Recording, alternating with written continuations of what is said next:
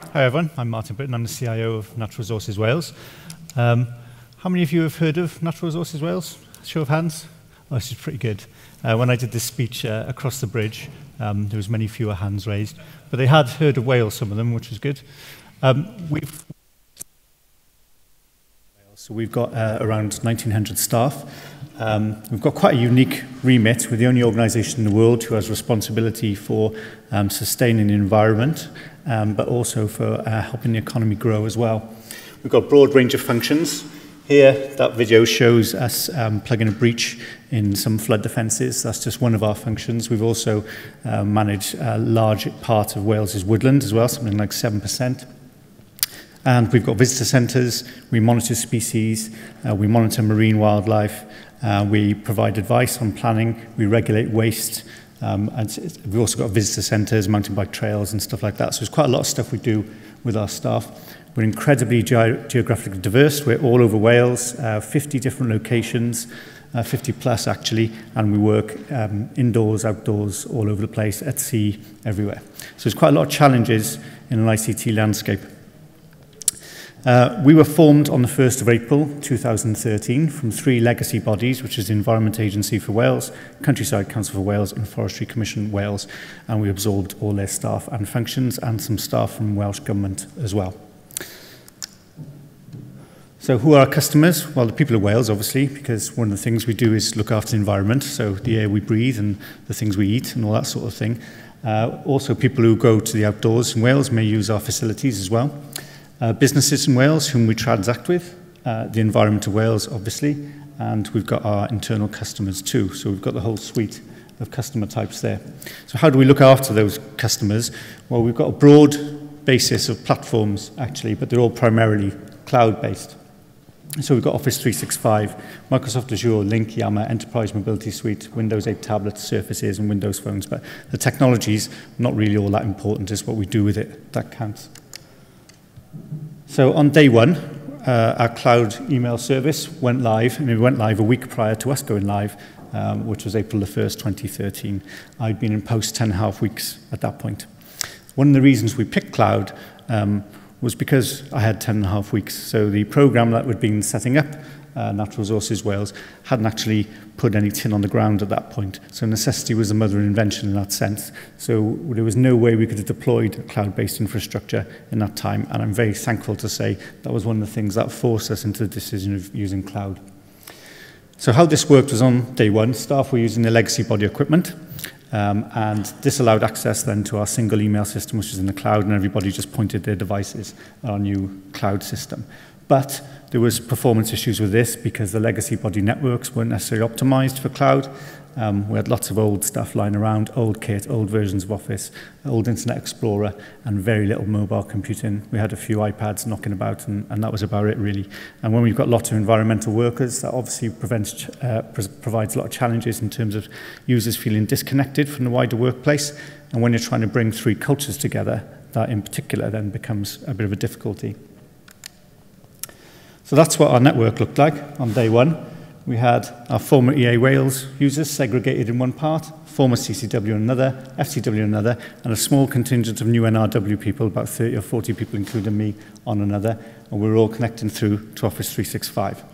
These users, too, were still subscribing to some legacy apps over the border to Environment Agency Wales, over the other border to Scotland for FCW, subscribing to FCGB stuff, and CCW had a load of legacy applications based up in Bangor.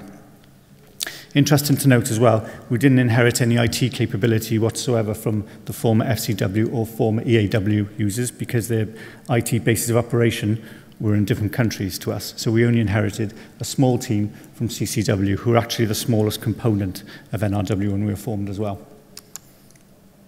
So we took some decisions early on. We were going to do it ourselves, build our own IT. I was on a panel earlier where I talked about this. We decided not to use a large system integrator, and we thought we could do it ourselves. And there was some very good reasons why we did that as well. So the world had changed. We knew that. We wanted to move away from waiting 6 weeks for a server to arrive and another 6 weeks for it to be built, and it costing us 8 times what we could get it from PC World for. So we went to cloud. There's also the government mandate as well, as I see it as mandate, GDS, Cloud First or Justify. also, the other thing was budgetary challenges. Well, we didn't have enough money to be paying SIs £1,400 a day for a project manager. It just wasn't an option for us. So we use independent contractors and we use internal staff wherever possible. In fact, my IT team at the moment, my business as usual team, consists of 69 people and 1 contractor. Our economic commitment as well is to provide high-quality skilled jobs in Wales. Our team is based in North West Wales, in Bangor, so an area of fewer opportunities, and we've got quite a lot of high-skilled jobs there, and we've grown this department now so it meets the needs of the wider business. We also launched an apprenticeship scheme. It's the first funded Microsoft apprenticeship scheme in Wales. We wanted to use industry qualifications at all costs. We didn't want to use NVQs. We wanted something that the industry would recognise. We even did a lot of research on what the industry wanted, and it was MCSE and MCP and things like that, not NVQ level 2, so that was why we went down that path. So we said we'd set up this apprenticeship and we'd have 2 years and then we'd give them an industry qualification at the end, and if we wanted to, we'd employ them. So that says there currently we have 9 apprentices. That's not true. We had a 100% conversion rate. They've all got permanent jobs with us now. We've actually got 5 new apprentices who are starting next month. And one of the great things about that is that 3 of them are female as well, because a real push for us is to address the gender imbalance in ICT. The scheme's been adopted by a few other public sector bodies too, which is fantastic. But I think one of the main benefits is that these people became useful to us within 3 months. It's really changed the dynamic amongst the permanent staff. After the first couple of months they were there, I set them a challenge to write a mobile app within a month that would provide flood alerts to the public of Wales. And they did it. And all the permanent staff said, you haven't got enough time, you'll never be able to do it. And they didn't listen to them, they just steamed into it, learned how to program, pushed the app out there and got it done. What this also means for us, having this organic growth, is we've got this upward pressure in the team, so it's pushing people into different jobs. I don't want anybody to be in dead man's shoes and stuck in the same job for 8 or 9 years. So it's a really dynamic environment. And if these people take their industry qualification in a couple of years' time and bugger off to a different company, then good. I'm glad, because we're improving the ICT dynamic in Wales then too. So what we do with our applications, they're all in Azure. So we've got a very minimal data center footprint. We've just got some network stuff and some Active Directory, domain controllers, and our internet connection. Everything else is up in the cloud. This means we only pay for the servers when we use them, so we wind them down on the weekend, and we can spin up a server in 5 minutes, which compared to 6, 8, 10 weeks of physical infrastructure makes a hell of a difference in terms of getting much shorter rollouts. And what we're also doing is simplifying applications as they come across, as we migrate them from the Environment Agency and the Forestry Commission. So applications that have grown arms and legs over 20 years and were spawned from a mainframe system many years ago, we're pairing that right back to essential functionality and changing our business processes around it. So this means in the last 2 years we've been able to do this, and as I'm sure you'll see, there's quite a lot of things in here, and I've actually left some out because I run out of space. So in a public sector body, over the last 2 years, we have installed a new finance system, finance and payroll, which is based on Aggresso. We've got our Azure virtual data center. We've got VPN connections out to all our managed service providers. We've got a mobile deployment, which I'll talk about later. We've got a CRM system. We're the first body to deploy Office 365. We've got a laboratory information management system, our apprenticeship scheme. We rolled out 2,000 bits of kit to our staff. We rolled out a new internet site, a document management system, an intranet. We've rolled out Yammer. We've rolled out Link, which I'll talk about in a bit, VoIP telephony, and mobile apps. So Link was originally just deployed as presence and instant messaging, but then we gave webcams and headphones to all users, and we deployed Link Suites as well, which is basically a PC with a webcam and a headset in a room, in a meeting room. Because we inherited a load of old kit, we use that, so Link Suite cost us 80 quid, as opposed to traditional video conferencing technology. Is quite a difference, and the quality is excellent. And we also rolled out Windows tables, it says there, tablets, and Windows phones too. So over time, people have stopped using conference call facilities, and Link is now standard. People use it for meetings all the time. So we have thousands and thousands of Link minutes every day. And what this means is that it saves us approximately £18,000 per month versus traditional conference calling facilities. This doesn't include the change in way of working, which has massively reduced travel and subsistence costs as well. So frankly, 18K is the tip of the iceberg. What I'm struggling to do is find reference points to find out how much we were spending on travel and subsistence before NRW was formed to compare it to now. But I imagine it's massive. And obviously much greater staff engagement as well, because people are meeting face-to-face, as in virtually face-to-face, much more often than they would have met in actual face-to-face before. Mobility, all our environmental users before, well, they didn't have any connectivity to the organisation, so we rolled out 600 Windows smartphones and 600 Windows ruggedized tablets and 80 Surfaces as well. Surfaces get a bit of a bad press, actually, but all our executive team think they're fantastic. It's really enabled people to work when they do have to go to face-to-face meetings when they're on the move, usually actually with other organisations is when we have to do face-to-face. What this means, so if there's an incident such as this one, this is a real life incident. This happened in a caravan park near Aberystwyth a couple of years ago. A storm was heading over the UK and was meant to carry on tracking through, and it didn't, and it dumped everything down on this caravan park and flooded it. When this sort of thing happens, or a pollution incident happens, if there's often a waste fire, that happens quite a lot recently actually, then we can have people on site using their tablets, using Link to link back to our control centres, which we've got a few of which across Wales, and the people who are running the incident in the office can have a much better, clearer picture of what to do and respond in a much more effective way, consequently, rather than just having a description of the event. So we've done quite a few firsts here.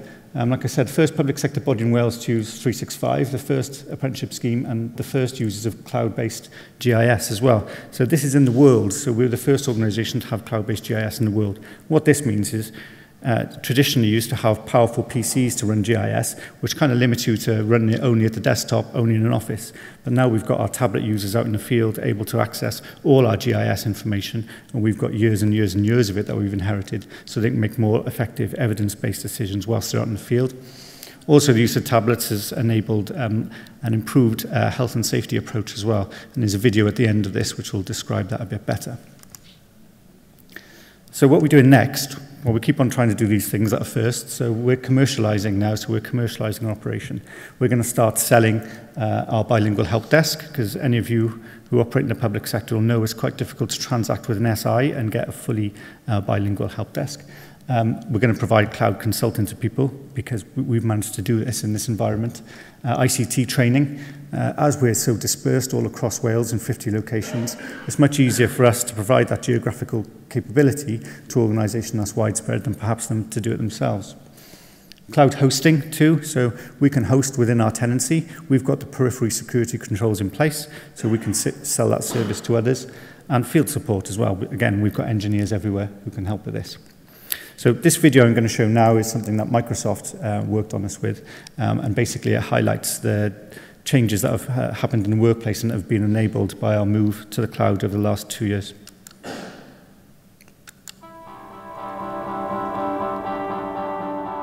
Natural Resources Wales was formed from the merger of 3 former bodies, the Environment Agency for Wales, the Forestry Commission Wales and the Countryside Council for Wales. In the last 18 months, we've rolled out Microsoft Office 365, we've rolled out a geographical information system in Microsoft Azure, we've rolled out Microsoft Link, we've got OneDrive for Business, and we've got SharePoint system. Mobile computing's really helped connect up parts of the business that weren't connected before. The tablet rollout we did was 600 units and 600 smartphones across to our more operational field-based workers for them to work in the field on a day-to-day basis.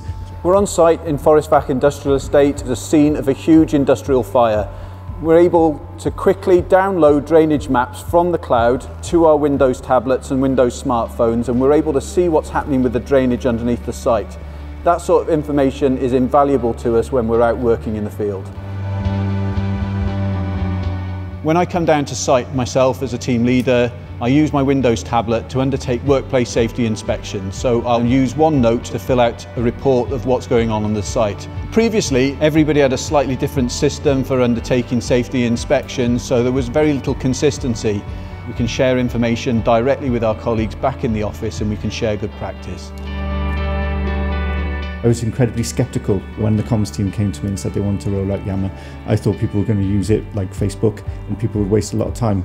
And, well, how wrong was I? Just taking a photograph out on the riverbank of the team removing the trees in Kidwelly. I'm going to upload it onto Yammer using our Windows smartphone, and then I'm going to post that so that the people back in the office can see the sorts of work that we get involved with. It's been a fantastic success. It went from a very small pilot to everybody getting involved and just grew uncontrollably. Now pretty much the whole organisation uses it on a regular basis. There's new content pretty much every hour of every day on there, and it's all relevant, it's all about sharing knowledge, and it's all work-based. It's fantastic. It's really nice to see that our Chief Executive, M.A. Roberts, sees the Yammer posts and he responds. He engages in conversation directly with the staff out on site, which really makes them feel valued. One of the main benefits of OneDrive is for our operational staff. So they're able to create document libraries, they can synchronize them with a device, so if they don't have a good connection where they're based, they can still access the document libraries they need to, which is critical really, because they've got lots of operational guidance and health and safety checklists and forms which they can access them wherever they need. We could be on a riverbank, in a forest, or one of our national nature reserves, miles away from Wi-Fi signal, and the guys are still able to gain access to the right documents that they need for their job. From day one, we considered the security issue of moving to the cloud, and the Office 365 cloud was already accredited to official level. Our responsibility is to ensure that our connection to the cloud is robust and our internal network security is robust. Microsoft's really helping myself and my team to become more connected. It's unlocked a whole world for myself and my team, which previously we had no access to. The Microsoft platform underpins all the work we do, but it's one thing to give technology to people and hope they get on with it. It's another thing for our staff to completely embrace the change and to run with the technology and use it to its full effect, which is what we're starting to do now, which is a real fantastic achievement.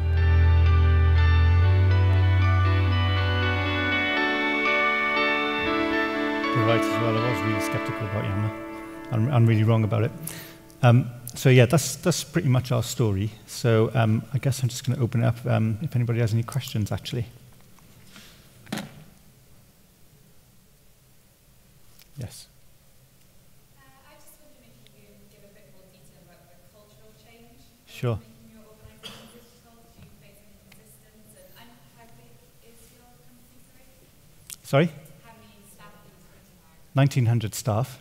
From actually four very different cultures, because we had some people come across from Welsh Government as well. So in terms of the cultural change, what technology has enabled is us to try and bring them together collaboratively through means such as the document management system and Yammer, and get people talking across those teams. Of course, there's massive resistance to change. People had worked for these legacy organisations sometimes for decades, and they were very involved with those. And changing to an organisation where perhaps the focus is not just ecology anymore, now it's got an economic focus as well, was a dogmatic and ideological shift for a lot of people too. Now, obviously, some people, that's not going to suit 100%, and some people obviously chose that being in an LW wasn't what they wanted to do. But on the whole, almost all the staff we've retained, and what we've tried to do is grow a new culture of NRW, and we promote a lot our values as an organisation and how we're transforming the organisation to meet our values, and we've got a roadmap of how to achieve that now. But it's over a long period of time, because cultural change can be enabled by digital change and helped along, but really it's something that takes a lot longer than sticking some kit on the ground. Yeah. How do you use that technology to share outside of the organisation? Okay, so Link you can use with anybody, it can run from a browser. So often we have collaborative Link meetings with external parties, and they can connect just using a browser. And I suppose that's our primary method of interaction. Obviously we can do all the file sharing stuff that SharePoint allows you to do as well, which is the premise of our DMS. So that bit's quite straightforward. But yeah, I'd say Link was our primary tool. We've also joined up our Yammer to other networks as well in other organisations, so we can collaborate with people who work in similar fields to us, perhaps across the border or within Wales as well. Yes? How much do you think you were helped by the fact that you're a brand new organisation, so you could introduce this change, not coming from somewhere where your estate was maybe held into contracts? Or I'm often, yeah. I'm often asked this question actually, and people say, oh, it must have been great going to a greenfield organisation. But actually it was a very, very brown, very, very muddy field, because we had lots of embedded contracts with Capgemini via the Environment Agency. They hosted a lot of our organisations, and also many other suppliers as well. Some of our Welsh Government stuff was through Atos, and we had all this sort of plethora of vendors. What we chose to do, though, was build a load of new stuff and wind the old stuff down, and we just got on with it and did it. I think often in public sector, we superimpose a lot of barriers on ourselves, and we're our own worst enemy in terms of lack of inertia and stuff like that. And You know, we just kicked the barriers down and got on with it. We didn't have any choice because we had 10.5 weeks before we went live, so we just had to get on and do it. And I think lots of people, if they were put in that position and cornered, would do exactly the same thing as well. I think it's quite easy to not challenge the status quo, or to think it's too big to challenge. But with the budget cuts that are upon us, I don't think we have any option. Yeah, I think that's right. But it's, if you're in a position to wind those contracts down, I don't think there's an issue with adopting change or embracing change. Sometimes the budget situation is such you can't run both at the same time. Yeah, that's very true, and you need a lot of money to do transformation, absolutely.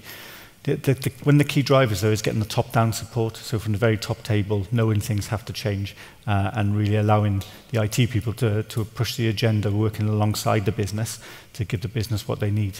That's the key thing. So our chief exec has been very on board since day one in understanding that we had to change radically as a business, and this has helped me push through a lot of change that the business has been quite resistant to in some areas as well. Yes? Have you had to put some controls in on Yammer to prevent the proliferation of hundreds and hundreds of groups? I'm a Microsoft Excel MVP. Microsoft use Yammer as well for a lot of our technical stuff. And most of us MVPs get fed up because there's such a proliferation of groups that suddenly you can't find anything. Yeah. How have you managed to control that? It's actually, I was so surprised by Yammer that it worked, because like I said in the video, I thought it was just going to be like Facebook and people would be posting pictures of the meal they had last night on there and stuff like that.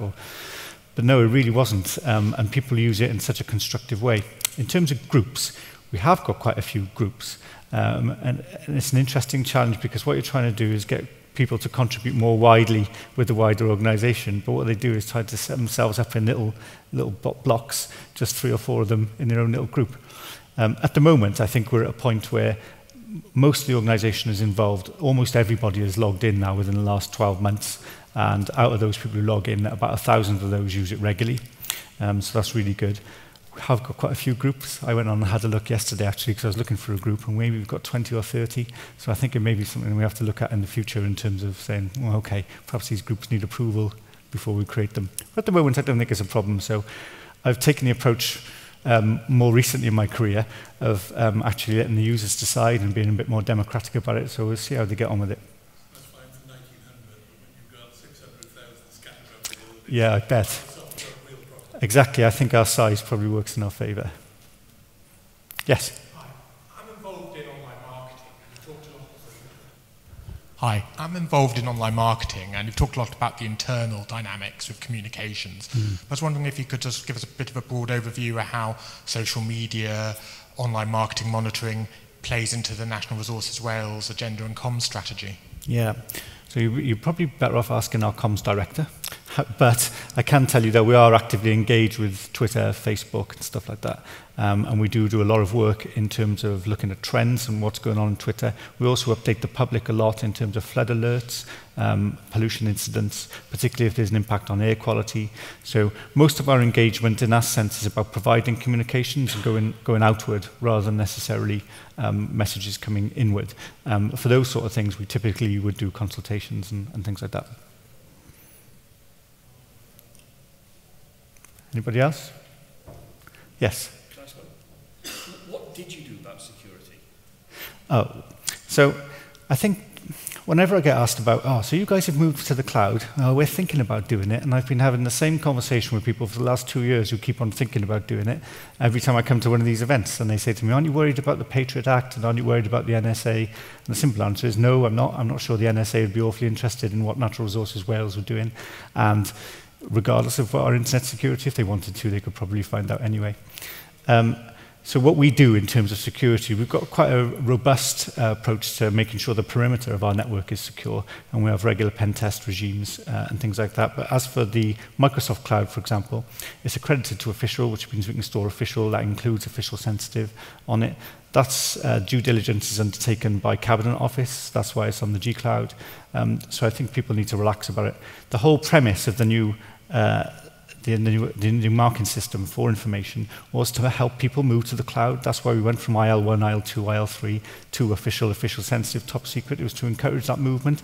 But still, even though GDS and Cabinet Office are saying go for it, people are still saying, oh, I'm not sure about this. And I just think, people need to get with the program, really.